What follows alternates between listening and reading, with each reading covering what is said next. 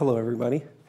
So just a heads up, if I sound a little crufty, it's because last week I was battling a cold and just sinus mess, and don't worry, I was COVID testing the whole way through, and finally got through it all just to get on an airplane and sleep with masks on and everything for 15 hours, and all the cruft came right back. So I'm still working through that a little bit, and so you'll just have to bear with me a little bit on this. So. As was just mentioned, I work at Docker now, and I just started there about 2 months ago, so still getting my feet wet and everything. But prior to that, I was a Docker captain for about 5 years, and so I've been involved with the Docker community space for a long time now and done a lot of conference talks. And in fact, actually, the DockerCon 2 weeks ago, that was the first DockerCon that I haven't spoken in probably 7 or 8 years, which is or 7 or 8 sessions of DockerCon. So. But so what I'm going to be talking about today is actually my work that I did while at Virginia Tech.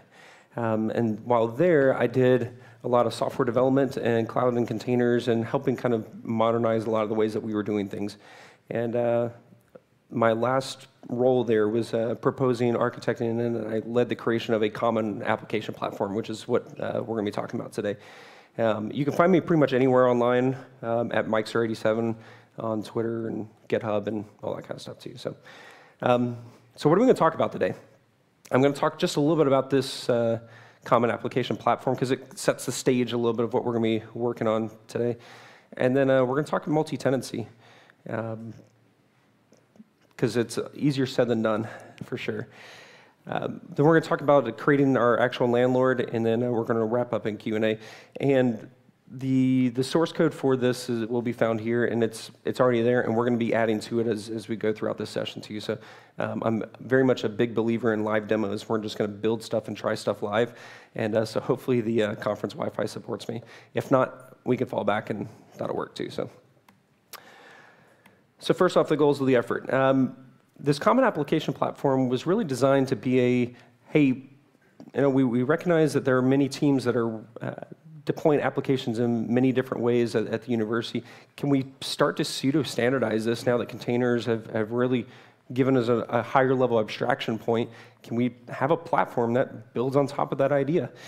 And so we wanted to build this platform and make it available to all of our application development teams around the university. And at the end of the day, what we wanted was really to satisfy this. You build a container image, should be a build container image, but bring a container, we'll run it for you. And that was really what we wanted to do. And one of the first things we had to do was identify kind of the separation of concerns. What does the platform team own, and what does the application development teams own? And we pretty much decided that the platform team owns everything below the applications. And what I mean by that is what we've got here on the slide here. Let me grab the laser pointer. Okay, so the platform team would own any of the cloud infrastructure, networking, et cetera. The cluster infrastructure itself, we built on top of Kubernetes. Any core cluster services, so obviously our like ingress controller and Prometheus operators and all the kind of cluster-wide services that are available. We would also manage all the node and compute resources, so our development teams shouldn't have to think about machine patching or anything that comes along with that. And then from there, we want to have an abstraction point where then the application teams can just say, here's my app, or here's my deployment, my service, my ingress, or whatever, and they don't have to worry about all the other glue that holds it all together. And so with this kind of separation concerns, it basically kind of said, hey, if there's new CVEs, new security updates, if it was with kubelet or Kubernetes itself or a machine node, okay, that's on us. If there's a problem with the application in which a REST endpoint isn't validating users correctly, well, that's an application concern, and so that's in this blue box, and that's up to the application teams. So we try to make it really clear on how this is going to work out. Then the question is how do we actually how do we build this abstraction point? What does that actually look like? And we'll get into that in a second. So actually, maybe before I do this, I'd like to have a little bit of audience participation anyways. Who's ever tried to do multi-tenancy in Kubernetes before? Okay, so maybe not quite a third. Who found it easy to do? That's the reaction I expected there. Okay. So the first thing I want to answer is what do I mean by tenant? Because everybody's got different answers there, and we kept the definition really, really loose. And we basically just said, hey, application teams, you tell us how you want us to carve things up. And as we go through this, you'll see how we made various design decisions around the kind of sandboxing around each tenant. But really, it's up to the individual teams to figure out. We had some teams that said, all right, I want just a dev, staging, prod, and we'll throw all of our development in one, all of our staging in another one, and all of our prod in another one. Okay, whatever. We had other teams that said, I want a different tenant per application. And again, we could support really any of them. To us, tenants don't cost anything. It's just extra metadata, extra policy, extra procedure, and that kind of stuff. So again, we wanted to support our development teams and however they wanted to do development. And so kind of going back into what makes multi-tenancy hard is thinking about what could possibly go wrong. There are a lot of things that can go wrong. If you just start off by saying, well, we'll give everybody admin access and they can just deploy stuff anywhere, well, then how do you make sure that they don't step on each other's toes? We don't want one team to make changes that affect another team, whether that's to change deployments or change ingress or whatever. You don't want one team accessing the secrets and config of another team. So there's just a lot of things that you've got to start thinking about. How do we properly isolate things? And there are various aspects built into Kubernetes, the RBAC and role bindings, et cetera, that can help with that. But there's some things that it doesn't cover. So for example, if I allow teams to define an ingress object, how do I make it so that team A doesn't get their traffic intercepted by team B if they define an ingress that stomps on the host name of team A? And so how do you just make sure, according to the RBAC, sure, everybody can create ingress objects, but how do you get a little bit more granular that, and we'll talk about some of that as well. As a platform team, we also didn't want to allow teams to create their own node port and load balancer services, but they should be able to create services. So how do we get more granular than that? And we'll talk about that. And this is just a quick list. There's so many more things that you've got to start thinking about once you start getting into multi-tenancy. Now, this isn't a fully comprehensive spectrum here. This is something I kind of just threw together, and you'll see various opinions on this. When you start kind of diving into multi-tenancy, you'll hear the difference between soft and hard multi-tenancy. And really the difference is how much do you trust the people that are going to be deploying things onto your cluster. Okay? So as you go further onto the soft side, it's the more trust, and we trust everybody to behave well. And for the most part, that's probably true, but again, we're in a university setting where we may be working with students, and I don't know if I trust all those students out there. Or those students develop something, and they've got it deployed, and now they've graduated, they moved on, and now some other professor's having to maintain that, and they don't have any idea what's going on. So we had to think about, where in the spectrum do we want to go? And as you move further over to the hard side of things, you start sandboxing and basically removing a lot of the trust, and you're putting more validation, and you're putting just more constraints into place. It certainly makes things more secure, but also does make things much more costly. So for example, if I'm doing a micro VM per pod, well, now I'm running a lot more micro VMs. It's a lot more resources that I'm having to maintain. But man, if anybody busts out of a pod, well, they can't jump into somebody else's pod because, well, they're in their own little micro VM at that point. And then there's some pretty cool stuff going on in virtual clusters. I won't get into that, but again, there's a spectrum here. And for you and your organization, you have to figure out where is it that you want to land, what's an appropriate level of constraints and controls, and also permissioning that we want to give back. So for us, we landed at about this point where we didn't go to the full micro VM per pod, but we also wanted to support the ability to say, hey, we want to group various applications, various tenants together, maybe in their own node pool, and have one node pool for this team and another node pool for another team. And again, we'll dive into that here in just a few minutes. Okay, so as we start thinking about all these different things and all the different configuration points, we decided we're going to build something called a Landlord. And why did we call it a Landlord? Well, because we're in a college town, and that's what most, it's all apartments everywhere. And it just fit the model pretty well. But when you look at an apartment and you think about a landlord that's having to manage it, there's a lot of things that they're having to keep in mind. First off, how many buildings do they have? How many floors are in each building? How big are the units? You've got some maybe studios, some 3 or 4 bedroom units. You've got lots of different sizes. You've got shared infrastructure in each of these buildings. So do you trust everybody in the same building to utilize that shared infrastructure well, or you say nope, and then I'm going to create another building and put these tenants over in that other building? So it just matched the analogy really, really well for us. And just FYI, for those that are still staying, there's plenty of seats over here too, so feel free to cut over at any point as well.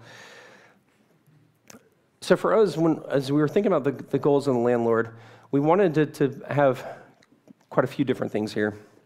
The landlord should allow us to define all of our tenants, but also be able to do so in a way that's configurable. Okay, this tenant needs slightly different rules than another tenant.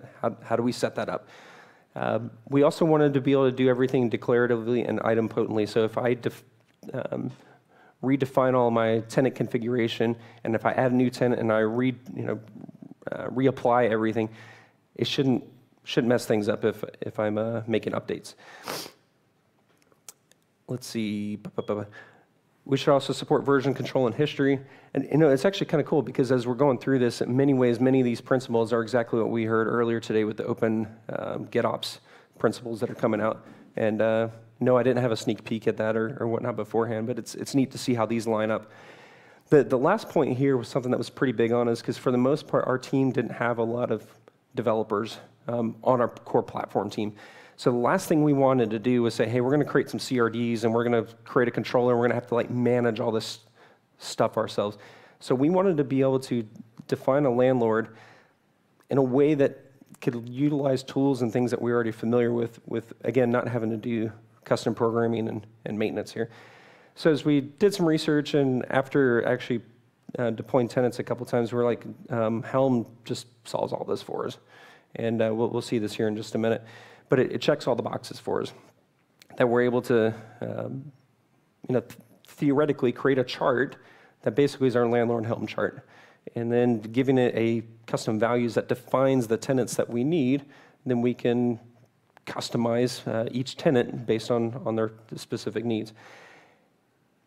And with that, I'm a big believer of programming on the spot here too. So we're gonna build a landlord Helm chart together here, and we're gonna walk through the process a little bit here.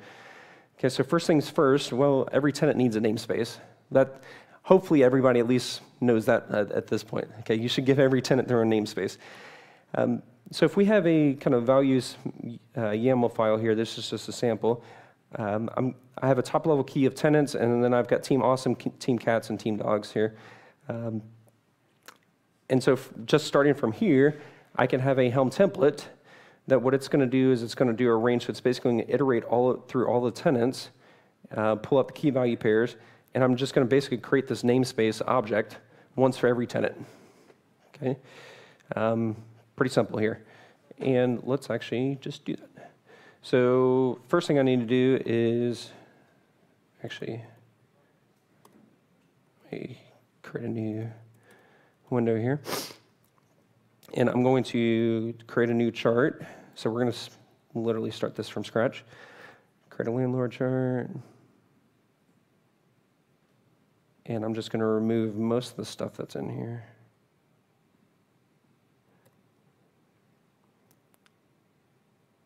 Oops, I did that backwards.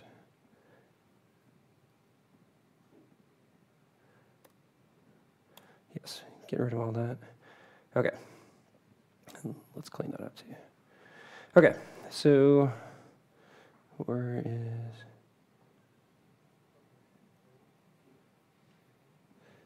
I'm going to create a namespace YAML, paste that in, and I'm going to rename this to value sample, tenants, Team Awesome, Team Cats, Team Dogs. And now, pull this up a little bit. If I template this out, we'll see that, as expected, I've got namespace for Team Dogs, one for Team Cats, one for Team Awesome. Okay, so at this point, I've got a really basic Helm chart. I'm super on the soft side, and I would just assume I'm going to give everybody credentials to this, and hooray, I've got a landlord or multi-tenant, hooray. Obviously, it's not a good setup, but let's go ahead and install this. Oops. I do that all the time. All right, so that's been installed. And if I look at my namespaces, I see my 3 team namespaces there. Cool. So let's keep moving through our spectrum here. So the next thing we actually have to ask is how are our tenants going to actually deploy things into our cluster? And it'd be pretty bad if I'm at GitOpsCon and I didn't say GitOps, right? Otherwise, it'd be like, wait, why is he even speaking here? So yes, we did decide to use Flux for our tooling. We actually had an internal bake-off, and this was back Flux V1 days, and we did Flux and Argo, and we had one team even just say, well, we're just going to hand out credentials, which was a terrible idea. But and so we went through the migration of Flux V1 to V2, and it's been just awesome. So what we did is, as a platform team, we would provide so anytime a new tenant needed to be created, we would create a manifest repository for that tenant. So we would create a repository. We would hand that to them and basically say, hey, you've got maintainer rights to this. And then whatever you put in there is what we're deploying. So we owned those manifest repos, and then we kind of give it back to the application teams to do whatever they want with.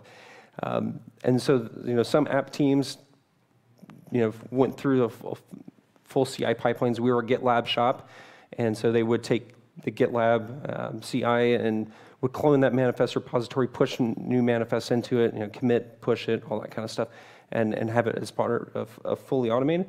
And then we had other teams that were like, we don't trust any CI/CD, and so we're just going to make all of our changes manually, which, okay, cool.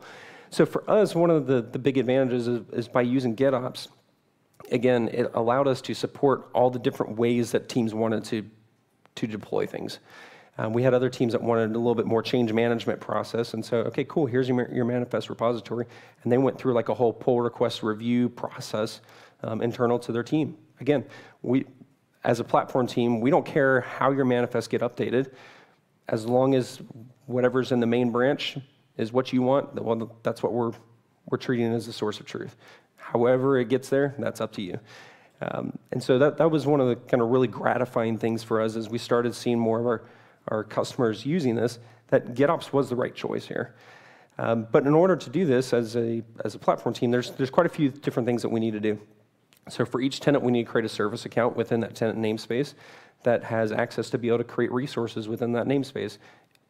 This is really important so that you don't accidentally say, well, hey, in my manifest repository, I've got an object that's going to actually deploy something in somebody else's namespace. By creating a service account within that tenant's namespace, it sandboxes them. It keeps them within their namespace. So even Flux can't apply things outside of their namespace. Then we create a Git repository that fetches the source material and create a customization that then applies the manifest. So here's some quick little examples here. So for Team Awesome, we're going to, and again, this is some of the things that we can adjust over time. We have some teams in their manifest repos, they just dropped on the manifest at the root, while others had a whole directory structure, and so we wanted to be able to customize the paths for each of the different groups. So let's go ahead and plug that in here. So what I'm going to do first is let's get all the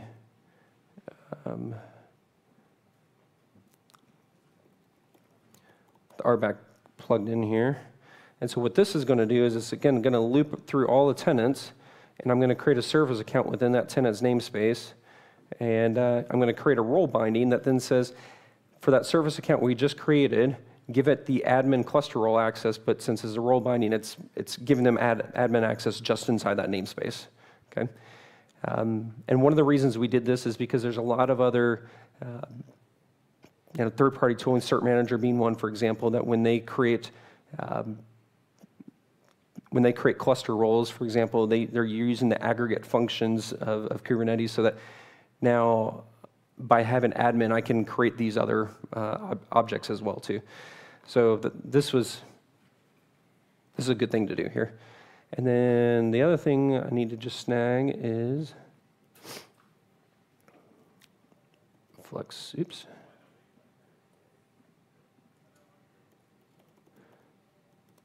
Our actual config objects here.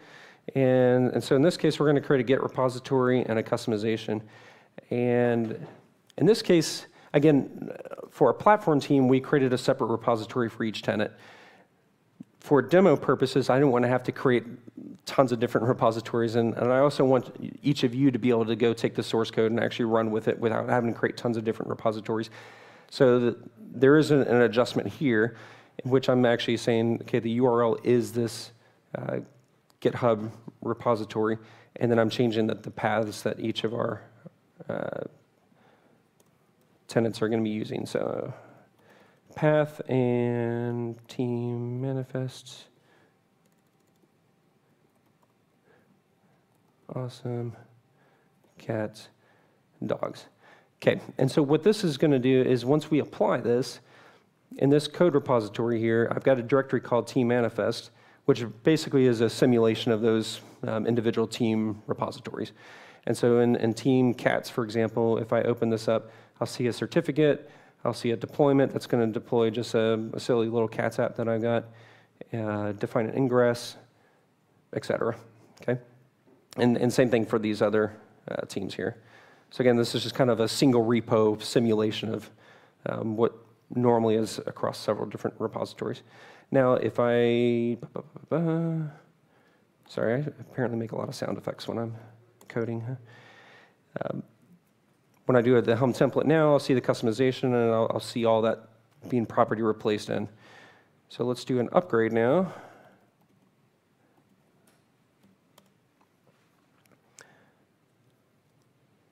All right. And this is the only time in which I'm actually dependent on the internet, so hopefully it's working. Okay, so the URL. Oh, is there one up here? Okay. Okay, it looks like it's working out.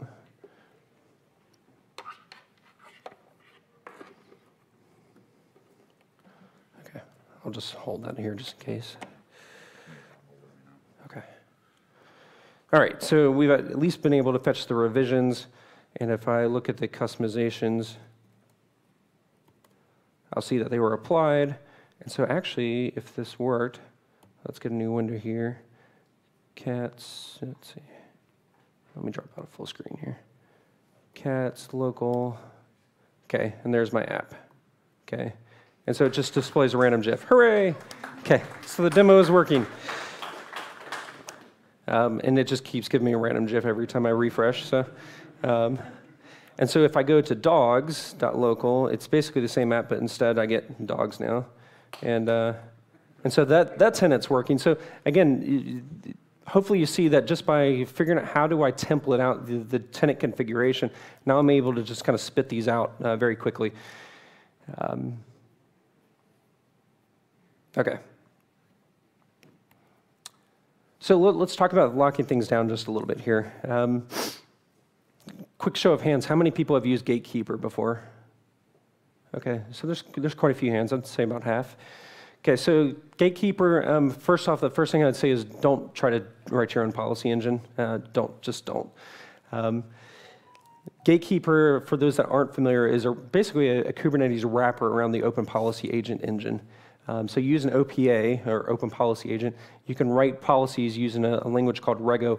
And then what Gatekeeper does is it wraps it around so then it's basically an admission controller. So all requests are coming through the Kubernetes API to make changes to state, whether to create a new object or delete an object, whatever. Gatekeeper can be notified, and you can basically add your additional policy. So remember earlier how I was saying, I want to allow teams to create services, but I don't want them to be able to create node port services. Well, so Gatekeeper lets me do that. I can write policies and that as services are being created, will look against the policies and say, hey, should this thing actually be accepted or not?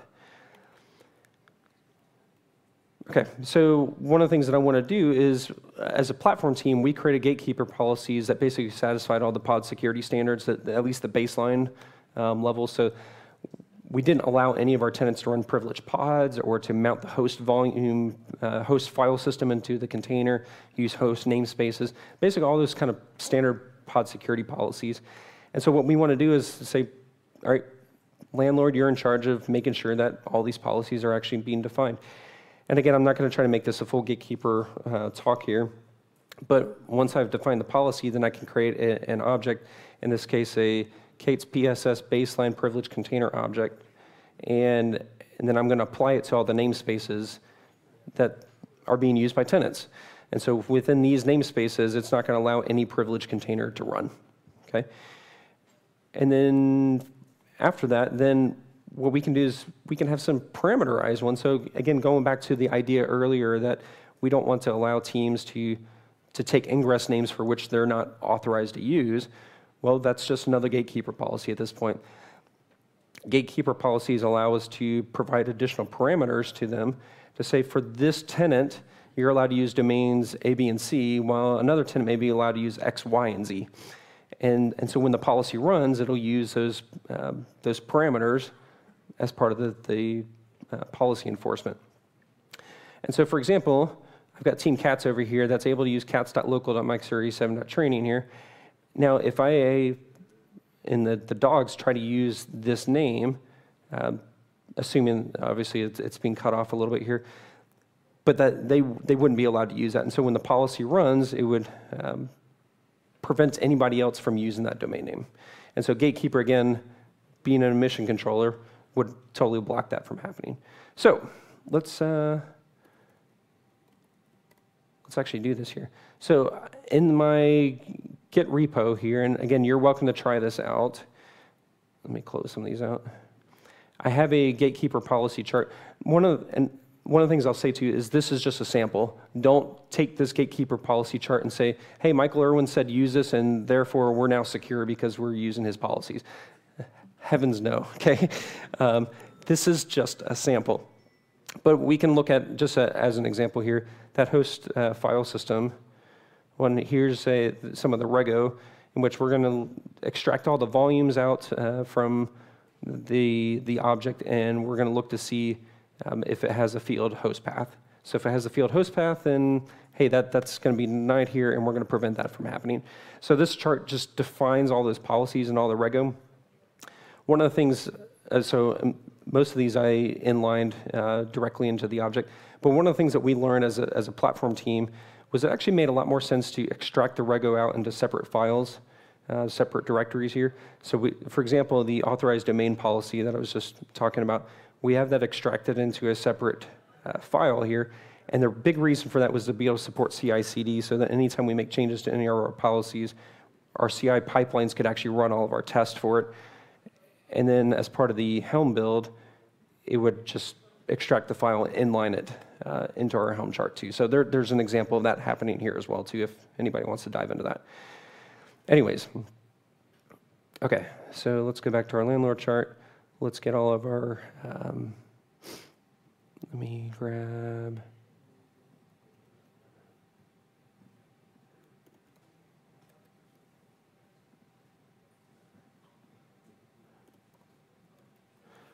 okay, so I'm going to create a template called Gatekeeper PSS for pod security standards, and it's just going to apply those pod security standard objects. Again, this is only 3 of them. There's more to the pod security standards. And then the last thing I'm going to do is one more file. And this will be the authorized domains. And we'll go over here and we will put domains, cats.local, mike37.training. Does that, we'll just do one tenant here. Okay, we'll do a Helm upgrade. And looks like I've got something dorked up. Oh, whoops.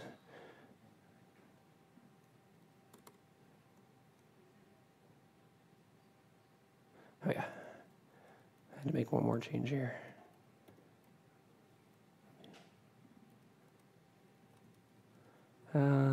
Tenants. So one of the things that we did from the start is we would authorize domains for their tenant namespace dot some identifier. And so in this case, what I'm going to do is basically say, hey, Team Awesome is automatically authorized to use teamawesome.tenants.local.microserver87.train. So basically, here's a default domain that you can use, and you don't have to worry about anything else. And so we would put this within our own cluster DNS and all that kind of stuff. So if teams just wanted to prototype things quickly, they could do that. Okay, now let's do our Helm upgrade. And what we should be able to do now is if I'm going to grab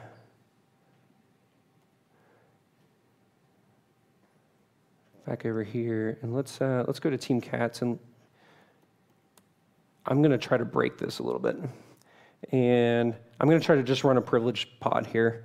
And normally I would commit this, I would push it up, and let it go through the GitOps thing, but just due to time and whatnot, I'll just do it manually here. So Team Cats.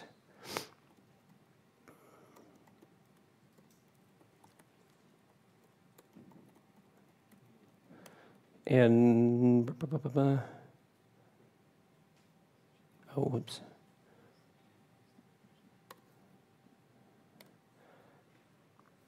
That shouldn't have worked.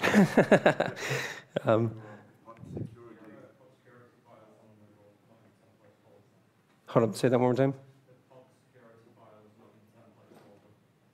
Yeah, that shouldn't matter.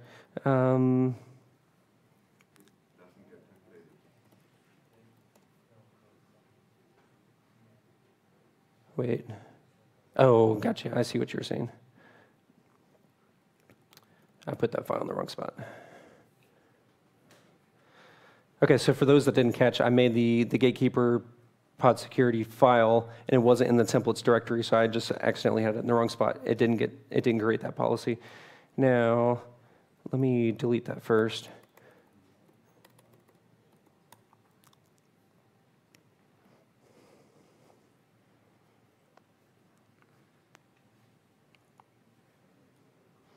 Come on.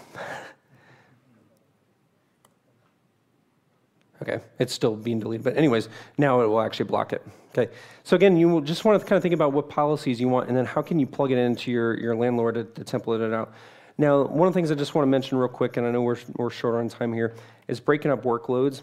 And one of the things that we did is, again, using node pools, and Kubernetes doesn't actually have a built-in node pool thing. Okay, but you can use taints and tolerations, node affinities, node selectors to start building out node pools yourself and basically have that capability. So one of the things that we did was we basically said, all right, hey, we're going to create a node pool A here that has taints and labels that reflect Team A, another one here that's Team B, and then we're going to mutate pods that have the tolerations and the node selector to put the pods where they need to be. Okay, so Team A's pods will go to Team A's nodes, Team B's pods will go to Team B's nodes, et cetera. And there are a variety of different tools that we can do this, but we quickly adopted Karpenter, and we're a big fan of Karpenter, because Karpenter allows us to define all these node pools and the provisioners and everything using config. And so as an example here, here's a provisioner that I can create the taints and put the various taints and the labels that need to be on those specific pods. And then to force the pods into the node pools, Gatekeeper also can be a mutating controller. And so what we would do is we'd say, hey, for this particular tenant, they're going to be on the node pool named demos.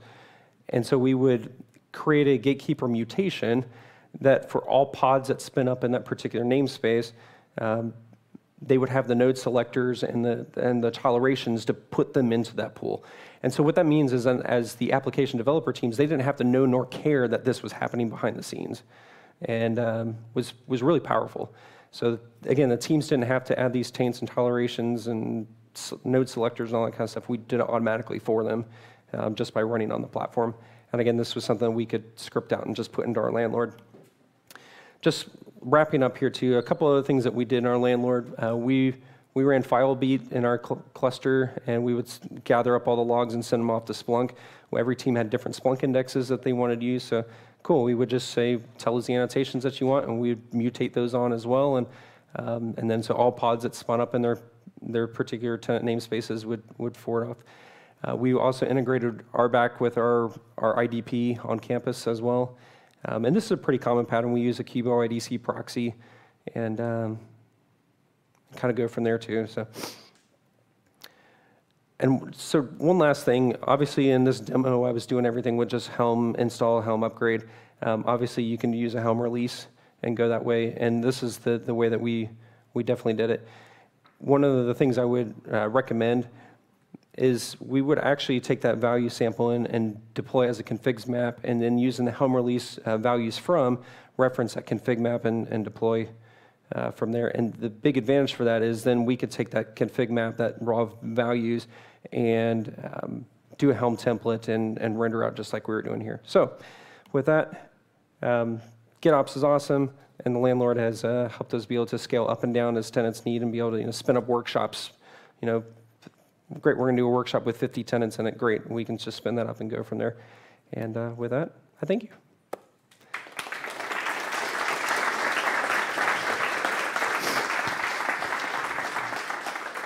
Hey, at the Forum 3 folks are here. Can you get mic'd up? Thank you. Yep. Any questions for Michael? We have like 2 minutes. So about like you say you use Gatekeeper, especially like admission webhooks. So like I always maybe it's like just like in the GitOps pattern thinking, right? Like I ultimately would block then the release of my tenants that would use a invalid configuration, right? Mm-hmm. So what's your preparation? Like actually blocking the full sync, yep, or allowing it into and kind of like, and then afterwards having a controller understand I cannot just take it and do something with it, or I need to ignore it. Yeah, that's a good point. So one of the things that we did is we actually built a dashboard, a web-based UI where all the tenants can log in. It was basically kind of set up for a more GitOps flow where the dashboard's fully read-only and here's your deployments and all that kind of stuff. But one of the things that we did is up in the top left corner, it was a status of the customization. So it would tell you what commit had synced, was it successful or was it not.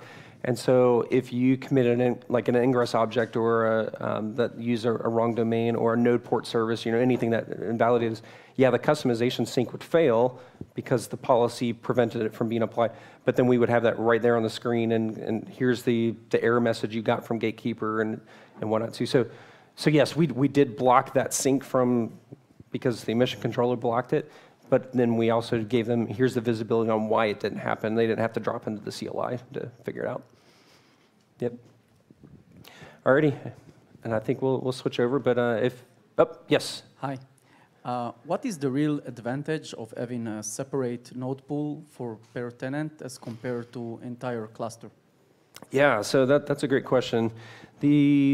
We had a couple different reasons to do it. Some teams didn't trust other teams to be running on the same nodes with them, and so that was part of it. So how much cross-team trust was there? But also we use separate node pools also as a cost accounting measure. So we would spin up each of the different node pools and put cost allocation tags since we were running AWS, and then we can know, hey, this tenant is costing us this much to run workloads on our infrastructure. Oh, gotcha. Why not multiple clusters? Because we didn't have a big enough team that wanted to run multiple clusters. Yep. Awesome. All right. Thank you. All righty. Thank you, Appreciate everybody. It, Michael.